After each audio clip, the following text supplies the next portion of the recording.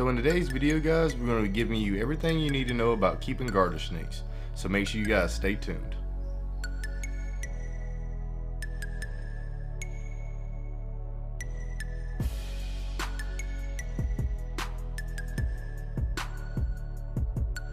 Hey, and welcome back to the channel. I'm Josue from Josue's Exotics. And if you guys are new to the channel, consider subscribing if you guys want to learn more about reptiles and amphibians. So I wanted to give you guys a little bit of background information about the garter snake. Their scientific name starts with Thanopus, and in that family of snakes there are quite a few species. Right here I have a Thanopus sertalis, the common garter snake. There is also another one called the ribbon snake, the Thanopus sauratus. Funny enough, the ribbon snake and the garter snake can actually produce hybrid offspring, which is highly unusual with those being separate species. These snakes can be pretty much found anywhere across the US near bodies of water because they normally feed on toads and fish and worms and other things like that. In some parts of the country, these snakes are extremely rare. For example, the San Francisco garter snake, which those guys are almost extinct, and they are highly sought after snakes to try to repopulate and actually get these guys in captive breeding. So hopefully in the future I can actually get my hands on a pair of those, and that'll be another breeding project for in the future. So what should you do about housing for your pet garter snake? Well, for one, garter snakes tend to do a whole lot better when you keep them in groups. So if you guys are planning on actually keeping some of these, make sure you're ready to get 2 or 3 of these guys. Baby garter snakes can be kept in as small as a 10-gallon enclosure, but as they grow up, they're going to need to be moved into a 20-gallon long or tall, preferably the tall, since these guys do actually like to climb a good bit. But the 20-gallon is only going to work for if you have a single garter snake, but if you're going to be keeping a pair or maybe 3 of them, I would recommend getting at least a 29-gallon or a 40-gallon aquarium for these guys. If you guys would like a little sneak peek of a future video, I'm going to be getting an albino garter snake sometime soon, so that's another video you guys can look out for. Me personally, I have my garter snakes in a 29-gallon terrarium, which you guys can see here in the video, and I'll explain some of the other things I have going on inside of it in just a second. The next most important thing about housing these guys is going to be that you're going to need a locking lid, because these guys are definitely escape artists.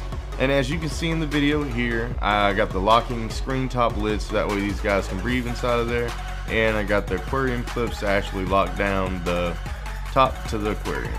So if you guys would like to see the first aquarium build that I did on the 29-gallon terrarium for the garter snakes, I'll put a link over there on that side of the screen for you guys, so you guys can go check it out and come back to this video. Also, if you guys would like to subscribe to my Patreon to help fund my projects, I'll put a link here, and I'll also put a link in the description for you guys can go check that out. And for all the Patreon supporters, I'm going to be doing a little bit extra since you guys are actually going to be paying for the content and all.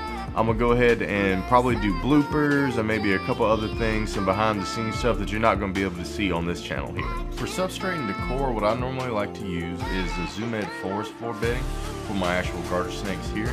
The reason why is because it holds the humidity really well, on top of having the water bowl inside of the actual terrarium and missing it once or twice a week. For hides, I have a couple different things. I have a little temple on the bottom left side of the terrarium, and I have a cork log in there, and they often like to hide under the water bowl themselves. So that's another hide. My favorite thing that I actually have for these guys is the little ladders that I bought.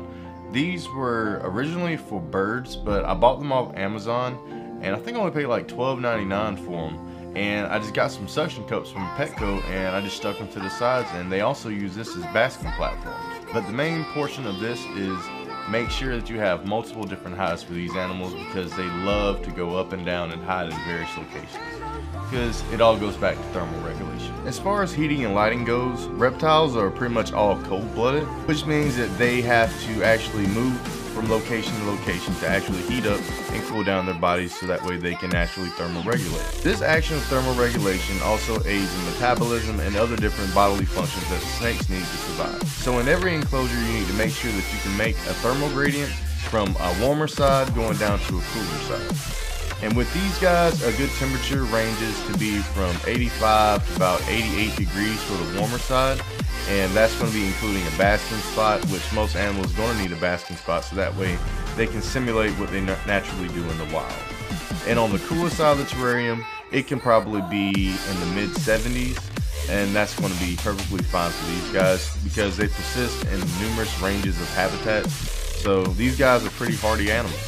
As far as humidity goes, I told you guys these are pretty hardy animals, so their humidity requirements are not that big of a deal. Normally what I do is once or twice a week I may go in there and mist the enclosure down for maybe 10-15 seconds and let it dry out naturally with the light and let them soak that in there.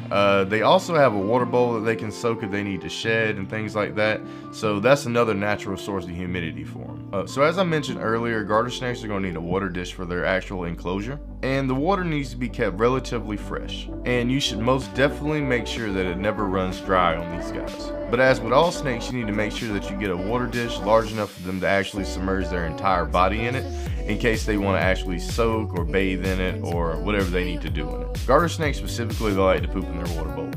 Don't know why. So I use a Exoterra large watering dish. You can pretty much find this on the internet, about $16 on Amazon, and I believe in Petco it's probably around 24 bucks, so I would highly recommend buying it on Amazon. And if you have Amazon Prime, 2-day shipping. So the reason why I'm stressing the fact that you need to get these guys on a mice diet is the fact that mice hold more nutrients than you're going to find in your other prey items, like fish and toads and worms and other things like that. Normally if you feed those guys something like that, you have to supplement it with a calcium vitamin or vitamin D or something along those lines pretty much. So that way you can make sure they get all the nutrients that they need. So if you're going to feed your garter snakes worms or your young garter snakes worms, I would highly recommend to stay away from the red wigglers. Those are going to be the most common worms that you can find in bait and tackle shops, but those worms are highly toxic to garter snakes.